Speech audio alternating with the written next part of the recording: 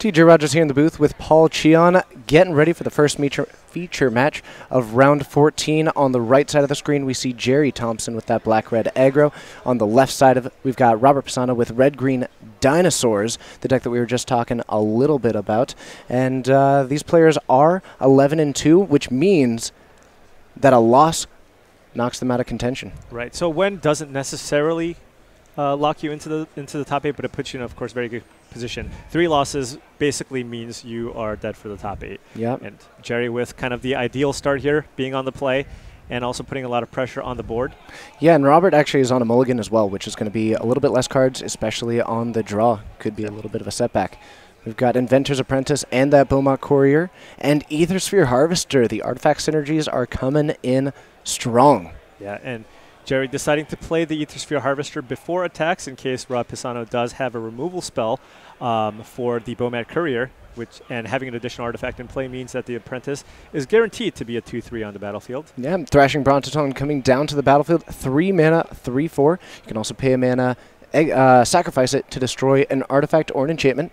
Does have some play. And Brontodon lining up really, really well with what's on the battlefield right now. Robert can choose to use the Brontodon's effect to get rid of that Harvester at some point, but it's also just shutting down all of Gerry's offense.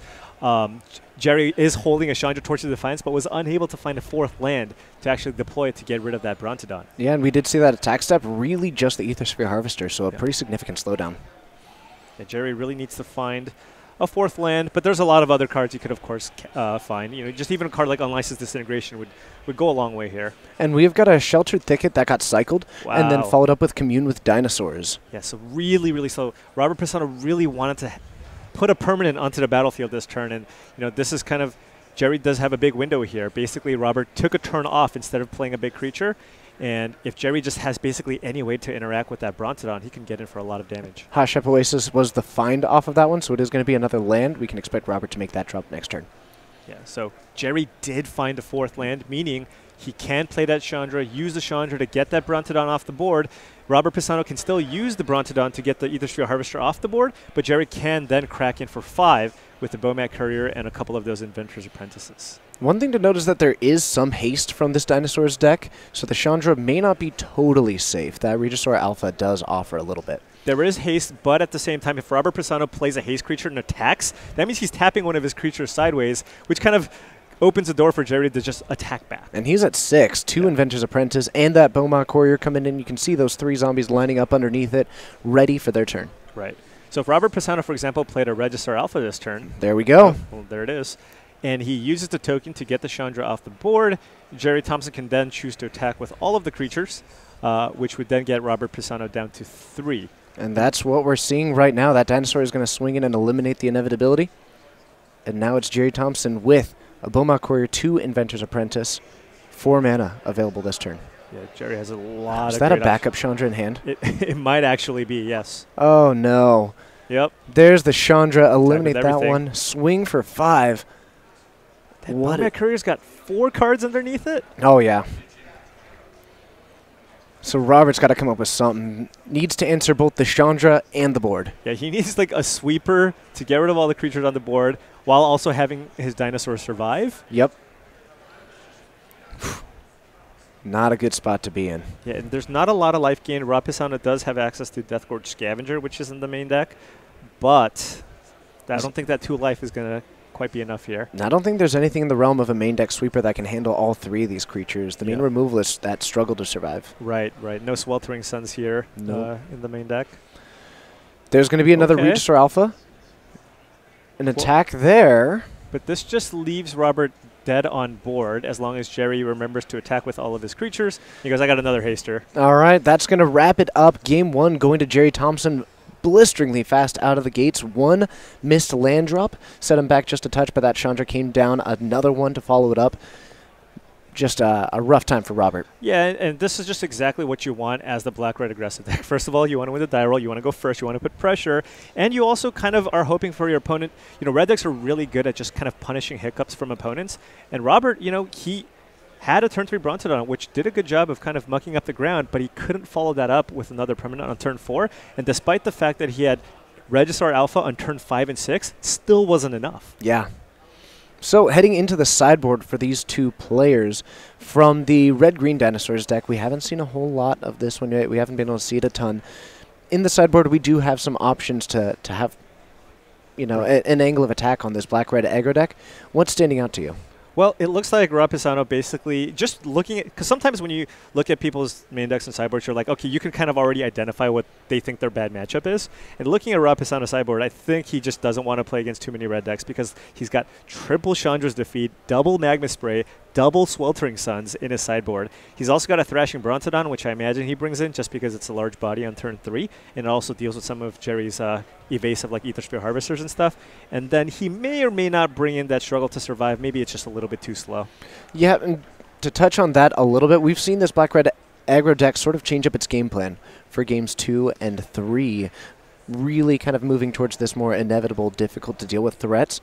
What could Gerry be looking at to maybe go beyond those cards that are coming in? Yeah, and so this is always kind of, when you're sideboarding against the red aggressive deck, there's always this little like mini game when you're sideboarding. It's like, well, are they going to still have all their cheap creatures? Do I still want a bunch of one-mana removal spells in the matchup? Because oftentimes this red deck, because it has such powerful threats that it can sideboard into that cost 4 and 5 mana, oftentimes in the sideboard I could see Gerry just cutting his 1-drops. Maybe not the Bomat Courier, because Bomat Courier is awesome, but he might actually just choose to cut the Inventor's Apprentices and go big. A lot of red decks have access to additional copies of Chandra, Torch of Defiance. You could also bring Gerry also has Glorybringer and a Rekindling Phoenix. So he even has an additional Canyon Slew in the sideboard just for this kind of slower transformational sideboard. So I can see Gerry looking to do that when he's on the draw. And then it gets interesting because if it goes another game and now Jerry's on the play, will you sideboard so that you can kind of be aggressive again with your 1-drops? So start getting into the mind games. Yeah, it's really hard sideboarding against this mono red deck because it has so many different angles of attack. Now that Canyon Slew in the sideboard is actually pretty interesting. Not too often do you get to actually see a land in that sideboard. Yeah, well, whenever you see a land in the sideboard, it's one of those like moments where you just like, as a player, when you submit that, you just feel really smart. You're like, yeah, I got a land in my sideboard. I'm a pro. But, you know, that's just a common thing because, again, Gerry's looking to kind of slow the game down. He's bringing in more robust, expensive threats. And when you do that, you do actually want that additional mana source. And Canyon Slew is just kind of the perfect card for that. You're slowing the game down. If you're flooded, you can still cycle it. And it just, you know, gives you the mana that you need to kind of play these bigger cards. Absolutely. So these players are just about set for this game 2. Another thing that I'm a little bit curious about is the primary game plan of Rob's deck, this sort of very red-green beatdown game plan. How do you think that lines up against this deck? What's the, you know, is that good enough as a best-case scenario? Is he going to have to pretty drastically change his game plan to sort of this reactive style? Well, the thing is, generally, when you see kind of the low-to-the-ground aggressive deck go against kind of these bigger decks, all you really just need to do is kind of survive the early game because ultimately you can stabilize with these bigger creatures, right? Gerry's got a bunch of 1-mana, 1/1s, and 2/3s. Imagine if Rob Pisano was on the play there, played a turn 3 Brontodon, and then another creature on turn 4. Would have been a much different game, right? So I think, yeah, Rob just wants to make sure he just gets a bunch of creatures onto the battlefield, trade as much as he can, and then just kind of take the game over with his larger creatures. Now, things change a little bit because, of course, you know, we have cards like Hazoret the Fervent. Pretty hard to block that one, and I do expect Rob to likely sideboard out his Galtas. Now, that's the type of card that's good against other decks that primarily have cards like a Braid and other burn spells for removal. But when you're playing against a deck with multiple copies of Unlicensed Disintegration, going out of your way to play kind of this gigantic dinosaur might not be the kind of game plan that you want to deploy. All right, and we're going to see a turn 1 Shelter Thicket followed up by a Mountain into that Bomat Courier. Keeps coming down turn 1, and it keeps running the show. It's going to be that Hashtag Oasis from Robert. No turn 2 play yet. Yeah, but I imagine Robert probably has some kind of removal spell here. It's really hard to keep a hand that doesn't do anything on turn 2 or 3 unless he's got a Sweltering Suns. I do think I see an Abrade in that hand for Robert. We're going to get these triggers from the attack, and the Abrade is going to take down that Bomat Courier. Now, is there... Okay, there is a second land coming down. It's that Canyon Slew. Yeah, right. Whoa. No third land for Robert. This is just unfortunate. We saw something similar in that game 1. He wasn't really able to utilize his 4th turn that well. Now we're seeing this 3rd turn. really come up a bit short. And Gerry's just going to keep getting aggressive with this Beaumont Courier. He's going to throw down a Doomfall to take a look and see what he's missing out on. And as you can see, it looks like he kept the Galtas in, but as you can see, Gerry did choose to kind of slow down the game. Boarding in something like a Doomfall means you're just kind of looking to go late. Yep, I see 2 Deathgorge Scavengers. Those are able to gain some life for Robert. I see that Chandra's Defeat, which is a pretty powerful removal. So I'm just going to assume that Galta's going to stay in Robert Pisano's hand here. I think he's likely going to go for one of the cheaper interactive cards. He's very far away from playing the Registrar Alpha and the Galta. So I imagine he's going to go for either the Deathgorge Scavenger and the Chandra's Defeat. And given that he does have redundancy here in the double Deathgorge Scavenger, I could see Gerry go for a Chandra's Defeat if he had something like a Chandra in his hand. The interesting part is that Beaumont Courier isn't red. Yeah, Chandra's undefeatable. Yeah, that's what it is. All right. It is going to be that Chandra's Defeat that hits the Exile, actually. It does not go to the graveyard. Robert needs a land here. Oh, no. Robert's passing it back, and Gerry is just going to be trying to capitalize on this moment. Think of that 3-drop slot. There's a lot of 4 toughness for this Beaumont Courier, but that's not where we're at right now. 2 Deathgorge Scavengers in that hand. 3rd land comes down. And Gerry actually missed his 4th land drop here as well. And Robert found his land, so might have a game. Unlicensed Disintegration comes down. We do have an artifact, and it's back to Gerry. Oh, and Gerry draws another 4-drop. So actually both players kind of stumbling a little bit here. And Robert Pisano does have a backup Deathgorge Scavenger, which you can play this turn. Now, where does that decision process come in on when to activate the Beaumont Courier? Well, usually you just keep attacking until, you've ideally cast all the other spells in your hand. Beaumont Courier very powerful in kind of these decks that are kind of lower to the ground. If Gerry feels like he's so far behind to the point where he absolutely needs to hit land drops and play more spells, he might choose to crack the Beaumont Courier. But his hand is like double Chandra Glorybringer. It's going to be really hard for me to actually let go of those. So we're going to turn sideways with that Beaumont Courier. There's a Ronos the Indomitable on Robert's side of the battlefield. There's a reason it's not blocking, and that's because it just can't. Right. I'm sure it would love to get into the fray. But you do need to have another creature with power 4 or greater for it to be able to actually start entering into this combat phase. Yeah, and the Ronos actually synergizes very well with cards like Galta Primal Hunger because it is indestructible. It does lower the mana cost of Galta by 5, so for the low cost of 7 mana, he can now play a 12/12 Trampler. It's a bargain at twice the price. Not too bad. Deathgorge Scavenger comes down, and looks like we might have a little bit more to go. Exiling his own Deathgorge Scavenger. That actually ended up dying to that unlicensed disintegration. Another one from Gerry. Yeah, and Gerry's this Beaumont Courier is just looking at so many cards. It looks like Gerry found another land, so he has a couple of actual couple decent options here. We talked about that Chandra that he drew, but he also has a Glorybringer, and you can just choose to be aggressive here and pressure Robert's life total while he's kind of, on the back foot. So I could see him just playing out the land and playing Glorybringer. Alternatively, I could see him play out the Chandra and leave a mana open so that he can cash in that Beaumont Courier for the 7 trillion cards that are underneath it right now. Right. Or 6, same thing. Okay, so he decided to go with the Glorybringer here.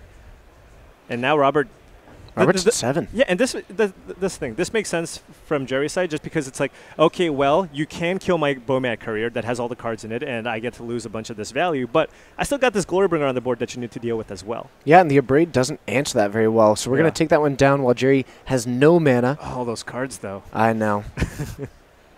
You don't like to pay a red and draw 7? Yeah. Pretty strong effect, So it is still the Glorybringer out and about. 2 green mana from Robert means that there's likely not too much interaction on that side of the field. A Hazoret and a Braid, and that is going to be the win for Gerry in 2. Throws down this creature, gets down to 1 card by using that Braid to eliminate the only thing that stands in his way. The game's done. That creature didn't even die. Yeah. That creature was indestructible. He just needed to Braid something. Hazoret has a little lineup text that makes it so that you need to have at least 1 card or less in hand for it to actually attack. And so Gerry did have a legal target in that Ronos the Indomitable, which was just kind of a 5/5 indestructible, can't attack or block creature. Yeah, so 2 gods in play. One of them got to do their thing. The other one fell a little bit short at the hands of those unlicensed disintegrations. Yeah, and Robert Pisano, he didn't really get to show off what his deck can do. A little unfortunate that he got stalled on 2 lands. He got stalled on 2 lands. Kept the 2-lander. He had some interaction. He did have a couple of 3-drops as well. So it's just one of those things where you keep this hand, and if you find a land, you get there. If not, sometimes you're just gonna get run over. Yeah, absolutely can be a struggle with some of those decks. So I think we're gonna have an opportunity as well to have Gerry show up for a bit of an interview right after that match win. He's now continuing to be X&2. He's going to be heading into round 15, potentially in that running for top 8. Yeah, really, really good position here. Just probably is going to need to win out his last round as well, but, at least you're still alive. Yeah, and that's the good place to be. All right, so it's time to head on down. Let's say hi to Gerry. How's it going, Gerry? It's TJ Rogers here with Paul Cheon. How's it going, guys? Another fantastic day. Good to see you again. We haven't had a whole lot of opportunity to work together since Albuquerque, but it's fantastic seeing you again showing up at these tables playing that red deck that you've all been doing pretty well with. Yeah, it's nice to be here, and I'm certainly in good company. John Rolf, Nathan Smith, they have another buddy. There's Malcolm and Matt Severa. We're all like, a lot of us are like X3 or better, basically. So building this deck, was that a pretty collaborative team effort? We were able to hear a little bit earlier about some of the interactions between John and Nathan.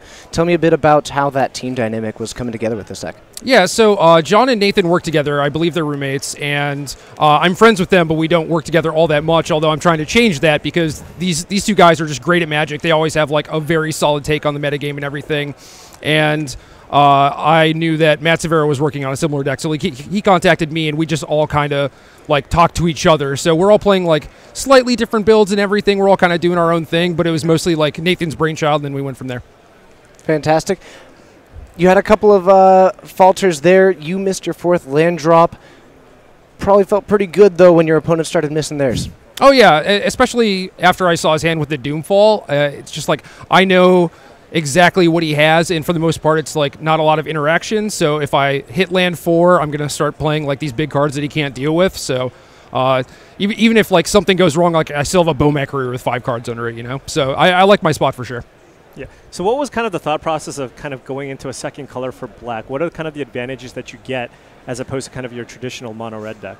Well, mono red has this problem against Walking Ballista where Ballista on 2 buys them a bunch of time, and Walking Ballista on 4 will almost assuredly just kind of like take out whatever board position you've assembled. So I basically wanted to play a creature deck that had a little bit more toughness, and Inventor's Apprentice is the best way to do that. And Scrap Heap Scrounger also gives you a little bit of staying power, and then once you're going down like the artifact train, you're like, okay, well, I also have Ballistas for the mirror match, which is nice, and you get things like Unlicensed Disintegration, which are good against like the random green decks and Scarab Gods and stuff.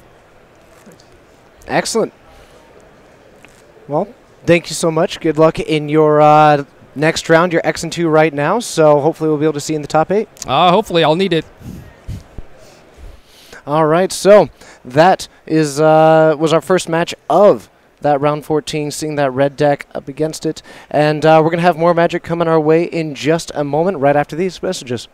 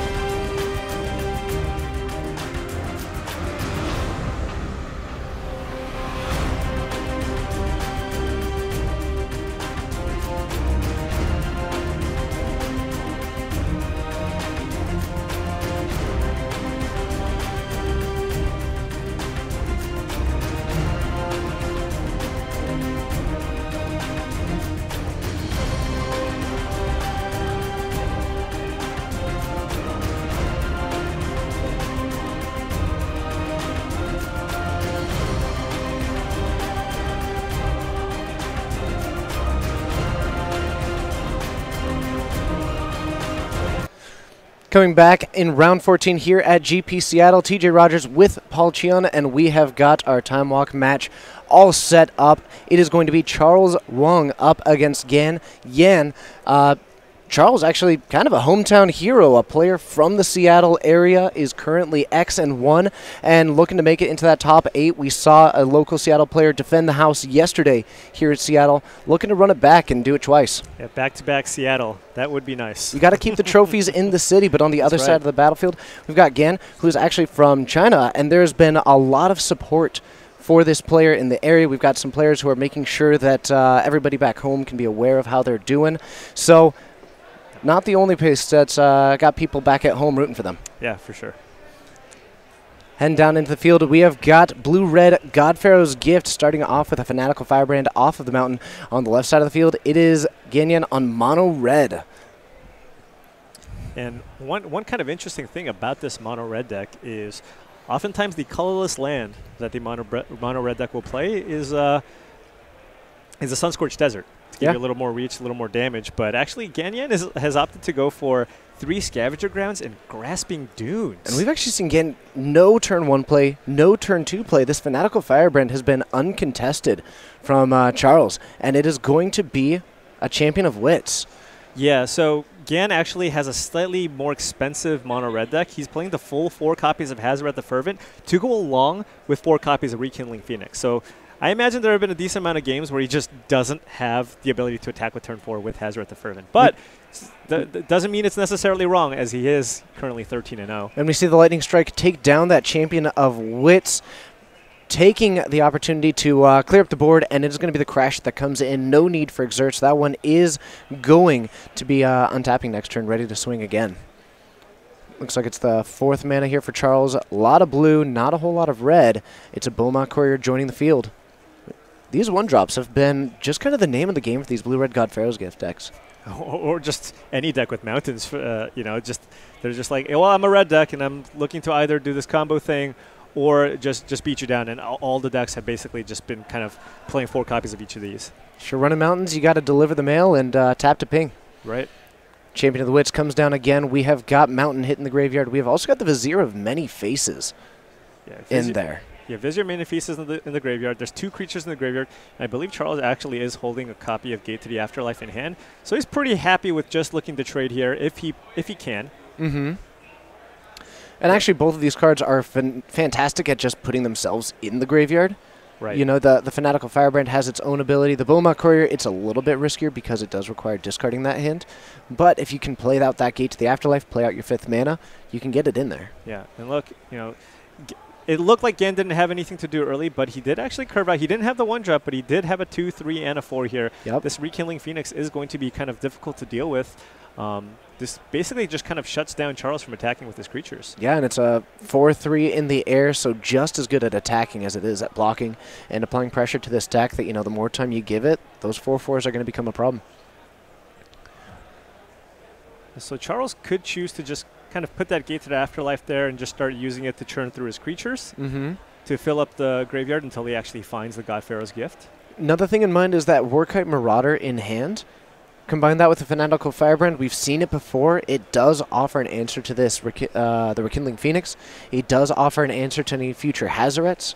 It does give the deck a whole lot of play, maybe considering going for that this turn. Yeah, he has that, and if you notice, you actually get to see a little bit of Ganyan's tech here with that Grasping Dunes on the battlefield. Can use that Grasping Dunes to deal with the Warkite Marauder. That's true. That Grasping Dunes a little bit outside of the norm. Oh, and look, Charles getting aggressive here, playing out that Gate to the Afterlife, using the Fanatical Firebrand to target his own Champion of Wits, which then allowed him to draw a card and discard a card. And does he actually have 6 creatures in his graveyard? I'm counting up, I think 6. We've got the Vizier of Many Faces, the Fanatical Firebrand. That just put us up to the 6 that we needed. Yeah, so he's on 6, so he actually can play a God Pharaoh's Gift. Gate to the Afterlife happens, and we are about to be seeing them come out. There's a Combat Celebrant coming down. You take this one, you get another combat step. Right. And the question now becomes, what creature is he going to get out of his graveyard? That's a good point. A lot point. of good options. He does have that Champion of Witch, which he can use to kind of fuel up his hand again. Yeah, I guess the tricky part with going in with that Combat Celebrant is that the Rekindling Phoenix can get in the way of it. You'll get your other attack step. You'll get another card out of that graveyard, but at the cost of that Celebrant. Maybe waiting to go with something more like the Marauder to team up with it as it goes on. Oh, nope. Celebrant it is. That's where we want to be. We're attacking with the Beaumont Courier and with the Combat Celebrant. That's going to untap, get another card underneath this, and that other attack is going to put a card under the Beaumont Courier as well. Right. And look, I believe that Courier currently can choose to block here, right? He can block the Combat Celebrant or the Beaumont Courier. Or the Beaumont Courier. Yeah, it's a 4/4 and a 1/1. One of them you do lose that Rekindling Phoenix, but you would get the Elemental, which can bring it back the following turn. The big question is, what's this second combat going to look like? All right, so yeah, choosing to trade with the Celebrant, just preserve the life total, and again, we'll get an egg. Yep. So now it is time for the second combat. This Beaumont is ready to be in action again. There is just the Elemental to get in the way of it, and I doubt that it will. That wasn't... All right, it looks like it might be just setting up the graveyard for future turns. Draw 4, discard 2. Another Celebrant. That Combat Celebrant is really powerful. We saw before, having 2 of them combined means that exerting it is actually no longer a cost. Right. Because then the next one to do so will untap the previous one. So we've got an attack in for 5. This Champion of Wits is a 4/4. We've also got the Beaumont Courier, which has been really here since the beginning. And it's continuing to do its thing. And again, can't really choose to block here. You don't want to block with that Elemental. You want to return that Phoenix. And yeah, we're kind of off to the races here. And again, really needs a Braid here to actually be able to, I think, stand a chance. Yeah, take down that God Pharaoh's Gift now while you can, while there's still just a 4/4 and a 1/1 on the battlefield. The longer this goes, especially with that Combat Celebrant in the graveyard, things are... And he's also got a Scavenger Grounds, which is also very, very nice against, of course, God Pharaoh's Gift. Actually, I think he kept the Combat Celebrant in hand alongside a Fanatical Firebrand.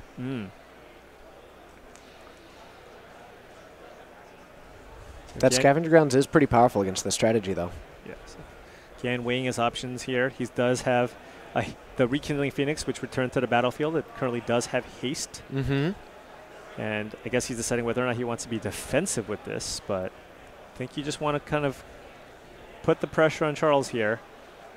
You're on the side of getting in the swing and making sure. Well, yeah, because on the following turn you do have that on-crop Crasher, which you can untap with. Sure. And you have a lot of draws in your deck, which could also, if you get in for the guaranteed 4 points of damage here, you have a lot of draws in your deck that could basically just potentially win the game. And having access to that Scavenger Grounds gives you an enormous amount of you're not going to get hit next turn, at least.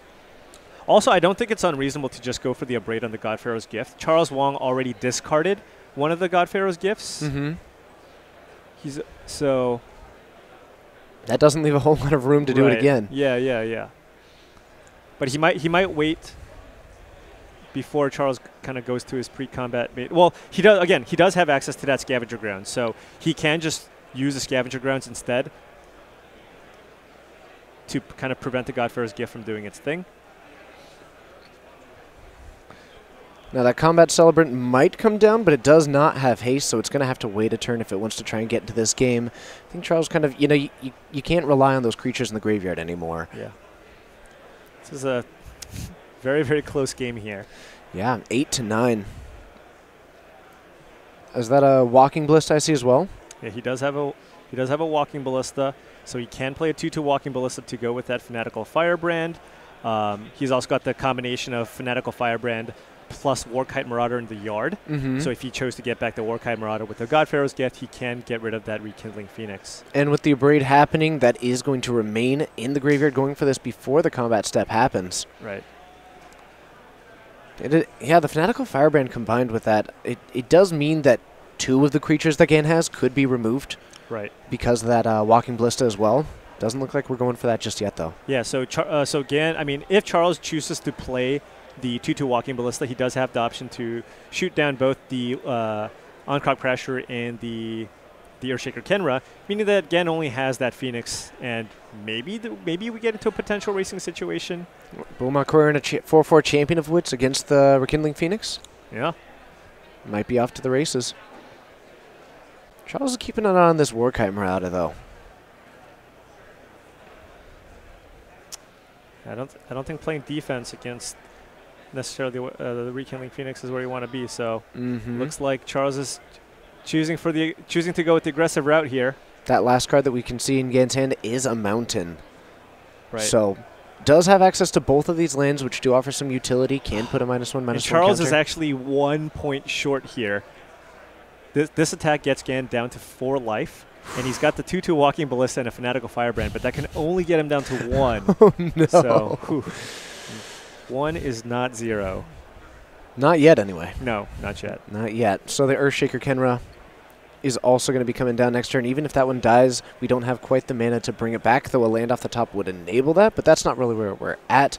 It is going to be that Walking Ballista. It's on 2. Not activating it just yet. Maybe waiting to just see how this turn plays out, because when you've got 3 damage and your opponent's at 4. Yeah, oh, this is really interesting. I think Gan drew a Lightning Strike. So this game is incredibly close. Gan could even get Charles down to 1 life as well if he attacks with the Phoenix and uses the Lightning Strike. So I mean, it really depends on kind of, I guess, the other card in Gan's hand. He also, of course, has the Grasping Dunes on the battlefield. What you could do as well is go for an attack all out, see what Charles does. Having the Grasping Dunes as well as the Lightning Strike means that he could kill the Champion of Wits. Right. Definitely has that as an option. So, yeah, very, very intense here. Gan could also choose to move to the combat step and see if Charles uses the Walking Ballista to get the on-crop Crasher off the battlefield. That is also something to consider. But if that happens, if Charles chooses to basically sacrifice one of his creatures to get the on-crop Crasher off the battlefield, he still has the option of blocking the Earthshaker Kenra or using one of the counters to deal with the Earthshaker Kenra. And if he does do that, then he's only going to be taking that 4 damage. And in conjunction with Gan's Lightning Strike, again, not quite. Down to 1. I do like, just given the number of 4/4s that we've seen this weekend from Godfarrow's Gift, Grasping Dunes and Lightning Strike are a pretty happy duo when it comes to dealing with the ones that you just couldn't before. Yeah, and especially just Grasping Dunes. If this blue-red Godfarrow's Gift deck, we've seen it all over the place, and Grasping Dunes just an excellent way to deal with Warkite Marauder. That's a great point.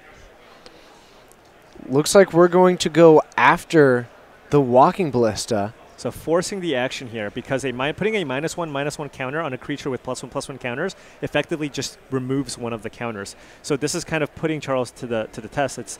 You need to use your Walking Ballista here to get rid of my on-crop Crasher, which I think is what's likely going to happen here.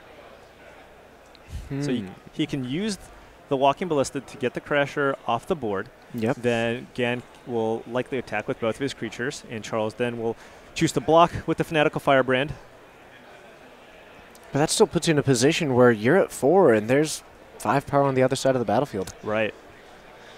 The question is, does Charles have... Yeah, I mean, Charles also is looking at that Champion of Wits, right? So that is already lethal by itself. Exactly. We're just going to get aggressive now. Okay, so Charles just got rid of the -1/-1 counter. So, okay. I suppose using the counter, it means that, that's your only shot for one, because you either use both of them or you keep a creature. So one of the creatures currently cannot block. So Charles, still has a reasonable play where he can just block and then, ping the Earthshaker Kenra here. And then he's just currently dead on the attack back. Yeah, I'm not certain what Gan has as an option. If that is that Lightning Strike, it's going to be... I don't see a whole lot of ways out of this with that Champion of Wits there, and that looks like a Lightning Strike to me. Yeah. I think that's it. Yeah, I think that's going to be picking it up. So on to game 2, Charles versus Gan. We've got a Mountain turn 1, followed by a Fanatical Firebrand coming out of the gates red hot. Yeah. And Gan now has access to the full 4 copies of Abrade after sideboard to kind of help deal with that Godfarrow's Gift. That's an excellent point. Spire Bluff Canal for Charles. No turn 1 play. It's another Fanatical Firebrand. Both of these decks playing it, even though they have completely different game plans. And it's a Walking Ballista that comes down for 1. And Firebrand, I think just like on both sides, seems like an excellent card in the matchup.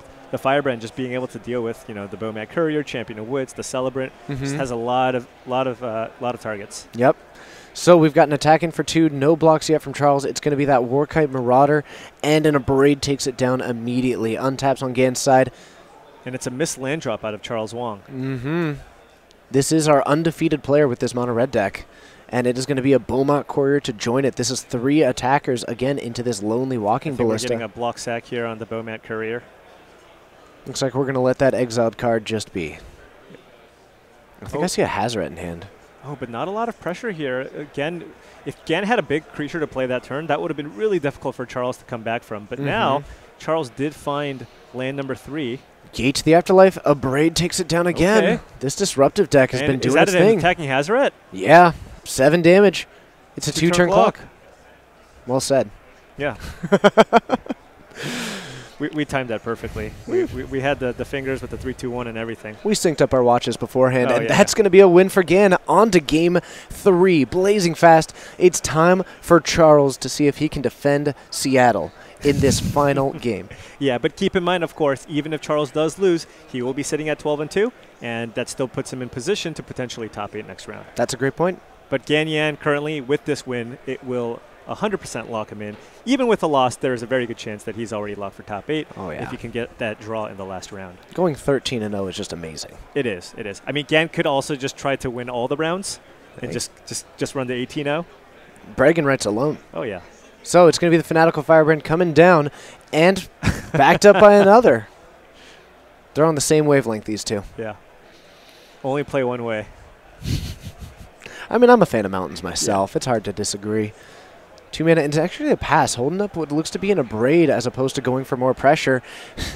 One Fanatical Firebrand points at Charles's then points at Gan. It's 1 point of damage that way. And now it's going to be a Beaumont Courier joining the battlefield. Yeah. So Gan chose to use a Firebrand, knowing that he would take a point of damage, but this guarantees that that Beaumont Courier will be able to get in for an attack here. And is there no third land?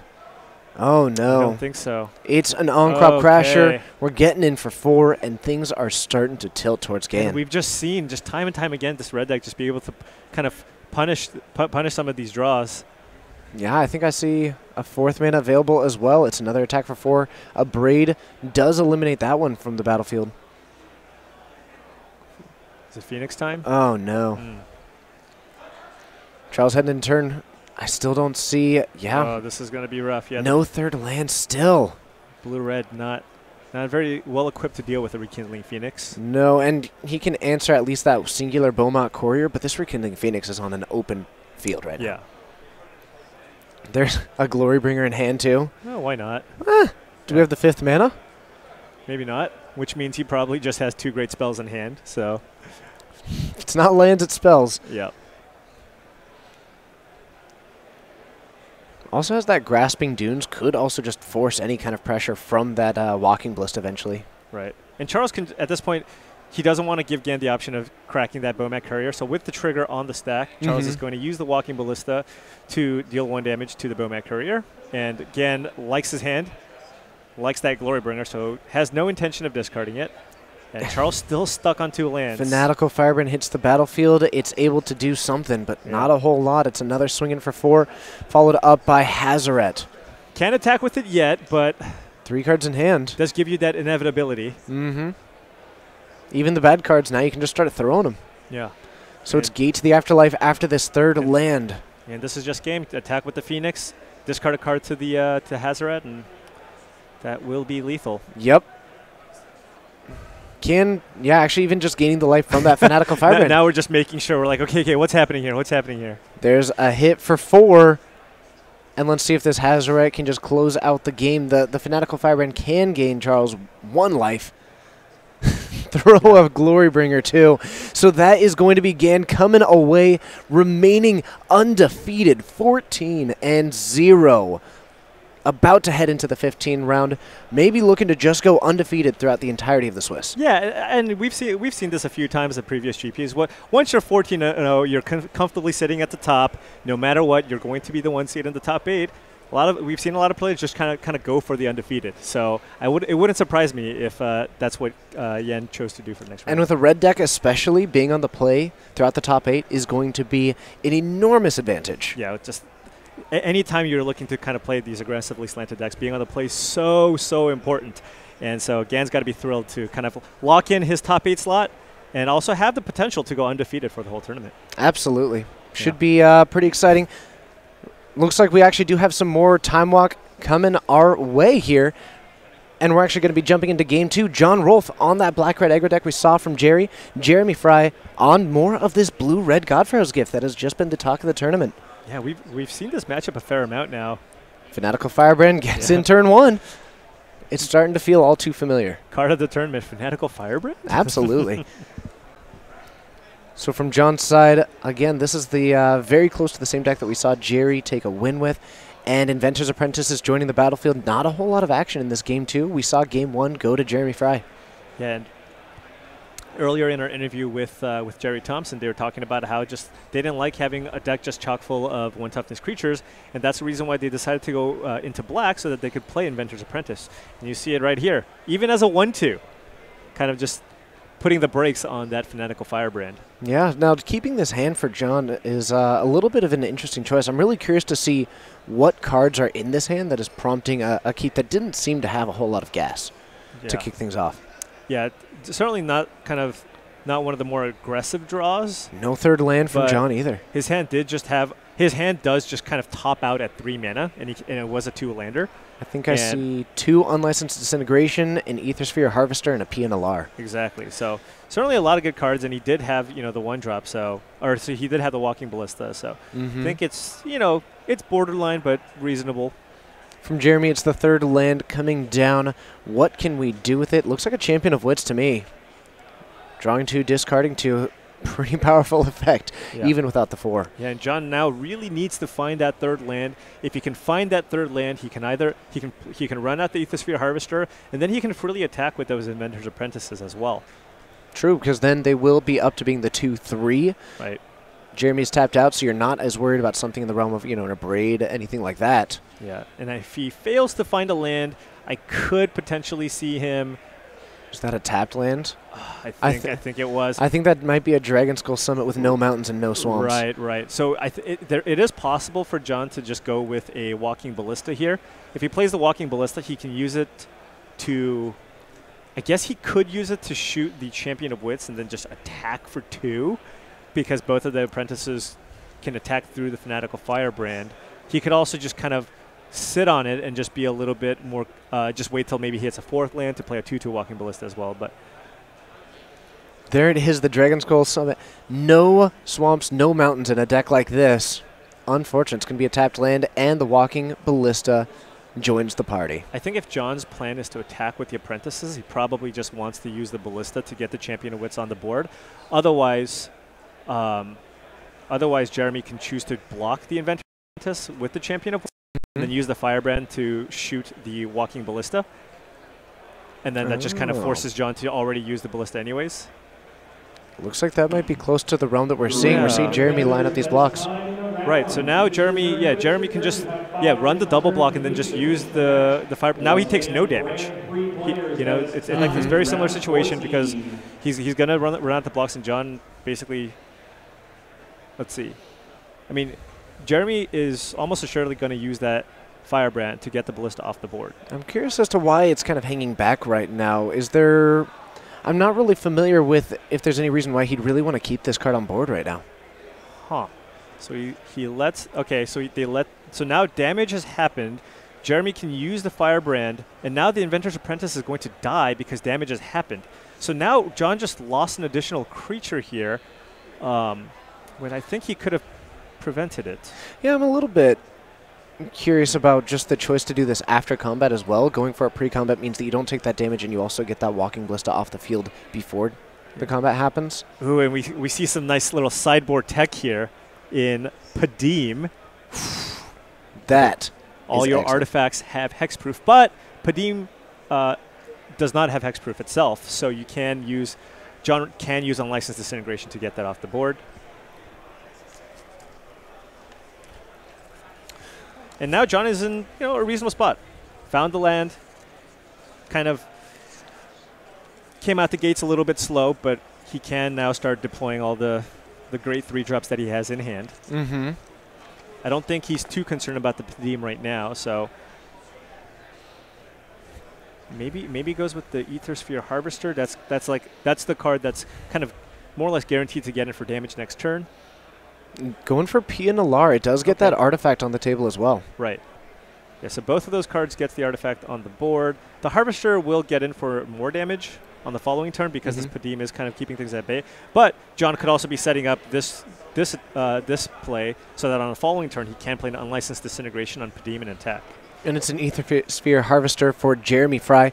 That lifelink ability on it, huge against these red decks. Yeah, now this is actually kind of annoying for John because now John can't use that Unlicensed Disintegration to get the Harvester off the board until he gets rid of that Padim first. Yeah, that hexproof on it is going to be unfortunate.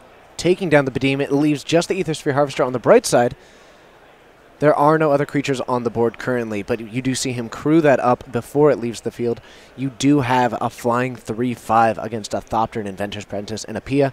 John's not going to swing into it. So now John doesn't have an attack this turn, but kind of hoping Jeremy doesn't follow it up with another creature this turn. Or he also has that Unlicensed Disintegration Trophy that Mage. he can play next turn. So this Trophy Mage, when it enters the battlefield, you search your library for an artifact, converted mana cost 3, put it into your hand.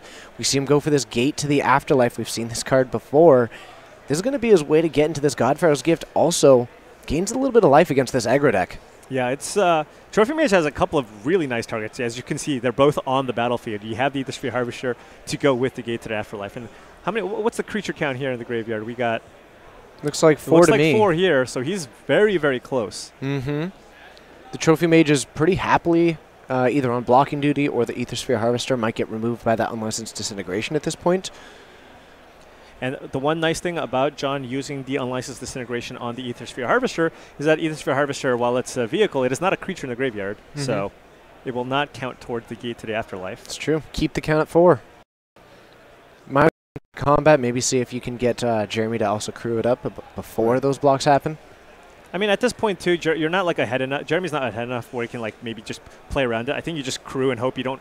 It's not super likely that John has another Disintegration, so you just kind of play the numbers, the percentages, and just this is a turn where I'm just gonna crew my Harvester. If you have a removal spell, I can still loot. The Gate to the Afterlife will still trigger. You gain a life, draw a card, discard a card, and get one step closer to looking for that Godpharaoh's Gift. Once it happens, though, I gotta say, having a 4/4 Padim does sound pretty appealing with the Godpharaoh's Gift to keep those card draw happening. Definitely. There's the Disintegration, taking down the Ether Sphere Harvester. This is going to be a decent swing here. Jeremy does gain a life. He's going to get to loot. But you do have the artifact for this Inventor's Apprentice, so it's a 2/3. You've got this 2/2 Pia Nalar. This Thopter sort of negated by that Gate to the Afterlife, but still a pretty sizable swing. Creature count is now at 5.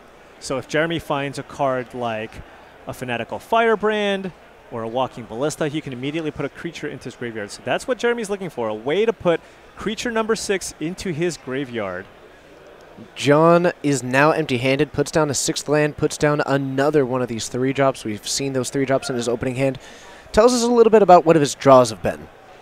So John, started a little bit slow, started out with the Inventor's Apprentice, and then missed his 3rd land drop. But if you notice, if you looked at his hand, it was really powerful. A lot of these 3-drops, really strong, Pia Nalar, Ether Sphere Harvester, and the most important thing being those multiple copies of Unlicensed Disintegration, which allowed him to just continue to put pressure on Jeremy's life total. Now, if you look, John is currently looking at 4 points of damage in the skies, and then if he uses Pia Nalar's ability, which can pump artifact creatures, he does have the mana to actually get in for 7 points of damage. So if Jeremy taps out here for the Champion of Wits, he is dead on board. That's going to be Pia Nalar, not a common ability here, but it is 2 mana. Target artifact creature gets +1/+0.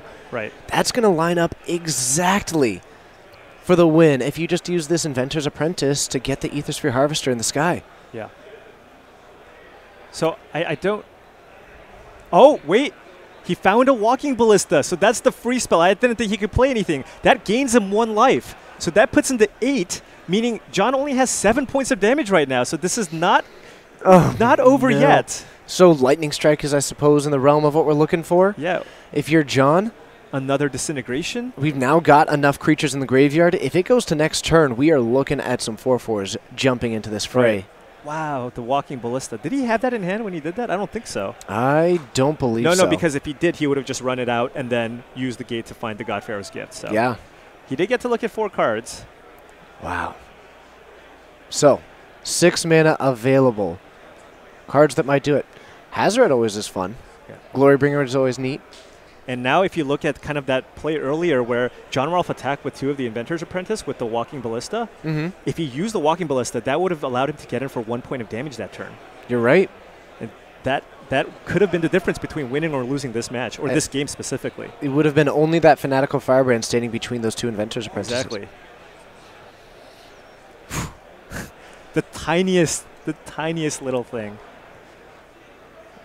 Taking a look at his mana base right now. He's like, why don't I have 8 mana? Come on. Now it's just a matter of he knows that there's 6 cards for Jeremy in the graveyard. It might just be a question of survival. It might just be a question of making it happen. He does have the capability of using the other ability of Pia potentially next turn, which allows him to actually eliminate cards from being able to block. Right. And I don't think I see anything that directly gains life for Jeremy in his graveyard at the moment. Maybe an opportunity for Jeremy in that sense. Yeah, so again, John can get Jeremy down to 1 life here. And then will Jeremy actually be able to put enough creatures with flying onto the battlefield to maybe not die on the following turn? Not that I can currently see. Right. Maybe a combat celebrant would also just help in having a massive swing, but I don't see a whole lot in the realm of that. It's definitely going to be up to Jeremy to kind of find this answer, because I think John is going to still follow the same line that you detailed out. Right. Activating So he can get Jeremy down to 1 here. Next turn, he has 2 flyers that attack, and he can even potentially make a creature not block. So, and John also opting to go for the life link on the Aether Harvester. He's going to be sitting at a pretty comfortable 22 life, so it's pretty unlikely that he's going to die here. Looks like we might not be going for the full activation here. Only had the 1 activation. We're down to 3.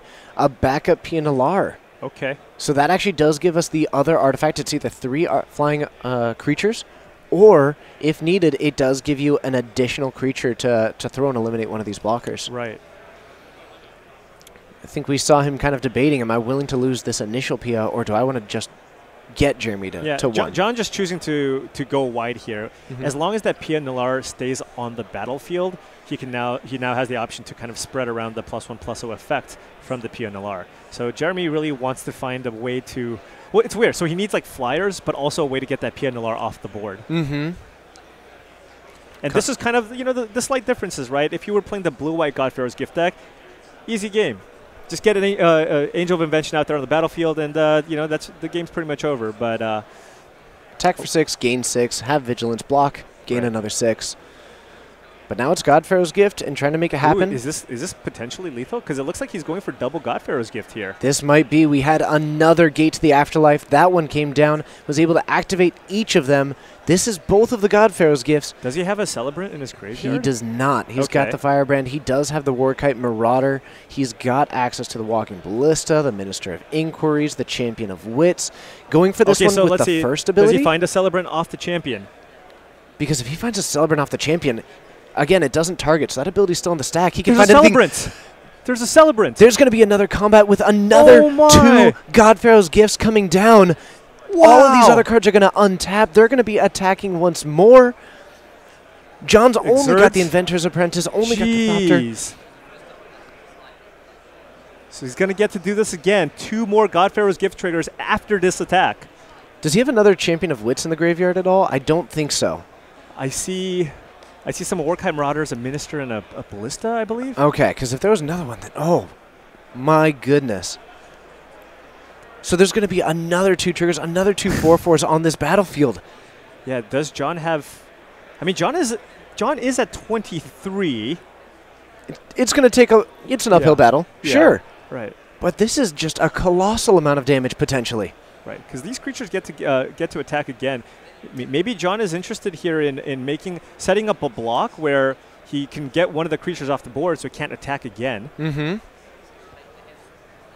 And I don't believe there's another one. I think it's just the 2 Ministers the Walking Ballista, and two I thought there was a Marauders. Firebrand. Wasn't there a Firebrand? Maybe not. You know what? Actually, I think there was a Firebrand. I just always assume that there's a Firebrand in both players' graveyards. Yeah, we saw that one go after the Walking Ballista earlier, so that one should be hanging out in the graveyard, maybe just floating underneath one of these. Yeah, so it looks like there's going to be a double block here. We have a 2-2 lining up with and a 2-3. So that gets rid of one of the Eternalized creatures, because they're all 4/4s. And then he can choose to put the Thopter in front of one of the creatures just to kind of prevent damage. This means that he's going to take 8, go to 15, but keep in mind there's another combat step with 2 more Godfarer's Gift triggers that are going to happen here. And these are already some 4/4s, so those are presenting 8 damage without that Thopter. And this puts John down to 15, and then he gets 2 more creatures. They're all 4/4s. They're all 4/4s, but John can block just one and survive. So maybe it's a situation where Jeremy's just trying to set up, get another 2 of these, and get maybe the Warkite Marauders to stand in the way of this Aethersphere Harvester. The Pianalar is no longer out, so you can't give them the boost. So now Jeremy needs to get that flyer on the battlefield. I don't think he can actually attack with everything. No. But what he can do is have a Warkite Marauder on the battlefield. And now that the Pianalar had to block and he got the Pianalar off the board, Jeremy could actually just use the Warkite Marauder to block one of to block the Harvester, and then only take 2 from the Thopters. And actually, I think he's got 2 of them in that graveyard. Oh, okay. So it might be actually able to block both of these. No, it is going to be a Fanatical Firebrand that comes down. So a 4/4, one of them flying, standing in the way of this. This might be a situation where even finding something like... we need a Disintegration. Yeah. Pianalar. Eliminating the flyer is a big name of the game right now. And I understand kind of the reason to play the Pianalar last turn, but maybe he was dead if he didn't. No, he was definitely dead if he didn't, but it would be real nice if he had that Pianalar this turn. Oh, and now Jeremy gets to untap. Gets additional activations. Especially if there's any spells.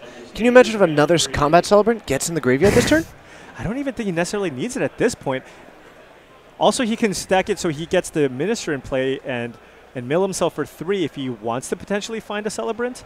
I don't know if that's what he's going for. It looks like that's what he's going for. So this is with the other Godfarrow's Gift still on the stack. Right. Fanatical Firebrand is the find, does not find that Celebrant. And now he's going to go into that one. He's going to find another one of these cards to put on to the battlefield. But John, staring at a brick wall of these 4/4s. So now John, if he has another Marauder, he has the option of finding either putting the Marauder onto the battlefield or the Fanatical Firebrand. I don't know if he has another Aethersphere Harvester. He could get a Trophy Mage and search for an Aethersphere Harvester and put that on the battlefield too. And think about the moments that led up to this. You mentioned the one earlier, not using that Walking Ballista to eliminate the blocker and get that 1 extra point of damage. Also, we saw a Champion of Wits come in, hit the Walking Ballista that he then used for 0 to gain the 1 life to keep him alive. That had to be in the top 4. Yeah, the Champion of Wits doing so much work for Jeremy here. That Walking Ballista for the extra point of life. We've got 2 of finding these the Combat Celebrant. Yeah. Everything lined up. Okay, so Jeremy getting very aggressive here. Cannot pick the Aethersphere Harvester with this. Cannot. But interestingly, John's probably going to use one of these before that ability resolves to activate the Aethersphere Harvester. Will not be able to do it after that ability resolves. Yeah, so John can activate the Aethersphere Harvester. If he does do that, though, I guess Jeremy does have the option of using the Fanatical Firebrand to finish off the Harvester, but then he does lose his 4/4 blocker and I to think get the Harvester off the board. I think that was a good portion of what the game plan here was. But also, Jeremy's got 8 untapped land. Yeah. There could be anything in that hand. Well, yeah, keep in mind, he did eternalize. He did use Godfarrow's Gift to get Champion of Wits onto the battlefield. So the 2 cards in his hand are just likely just very good spells. Yes. So we've got 2 blocks here. Looks like we're actually going to keep the Aethersphere Harvester alive. I could see like a Walking Ballista maybe. Oh, no, okay. An Aethersphere Harvester for Jeremy. That does mean that there's now a flyer in the way and a Warkite Marauder, another flyer. John needs an unlicensed Disintegration here. Finds that could do it. Sweltering Suns. That is... It's a cycle. No, you're going to cycle this. If he finds unlicensed Disintegration, it's still lethal because there is no Gate to the Afterlife on the battlefield. It's 2 Swamps. That's a handshake. Jeremy is going to take it down in 2. Wow, so Jeremy is going to be 12-2 heading into the 15th round. Another one of these players who is in contention for this top 8 slot. Yeah, and what an incredible game. I thought when he eternalized that, when he tapped out for the champion wits, I was like, oh, well, he's just dead. John just has lethal. Forgot that Walking Ballista is just, turns out, a free life gain spell with Gate to the Afterlife on the battlefield. What an amazing game. A fantastic way to end this round 14. Round 15 coming your way after these messages.